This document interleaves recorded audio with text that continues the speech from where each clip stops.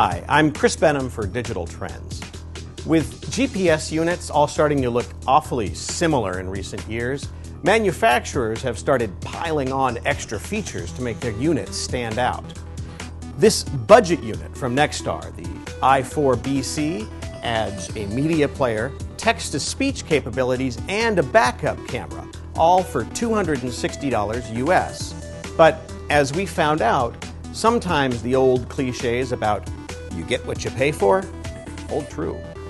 Though it's a lower-end unit, the actual nav unit didn't feel too cheap to us, and we actually liked its 4.3-inch touchscreen, which was bright and viewable in most conditions. The accessories, however, were another story. This mount was one of the most overly complicated and perplexing we've ever used.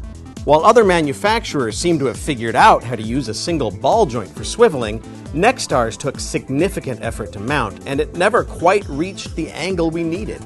Even worse, it feels cheap, squeaks when you move it, and bobs around when you go over bumps. Other aspects of the unit also reeked of cheapness. Turning up the speaker loud enough to hear it at 70 miles per hour made it sound awful. About 3 miles, turn right on 2. Not only was it painful on the ears, we could barely make out what the unit was saying. This rendered an otherwise neat feature, the text-to-speech capability, nearly useless. Although we found the backup camera usable, installation was a major headache, since the camera needs to be wired into the reverse lights of your car. It's a clever solution to make it turn on when you put the car in reverse, but you probably won't want to attempt it unless you have the electrical skills to know what you're doing and the patience to route the wires. The bottom line, this unit works.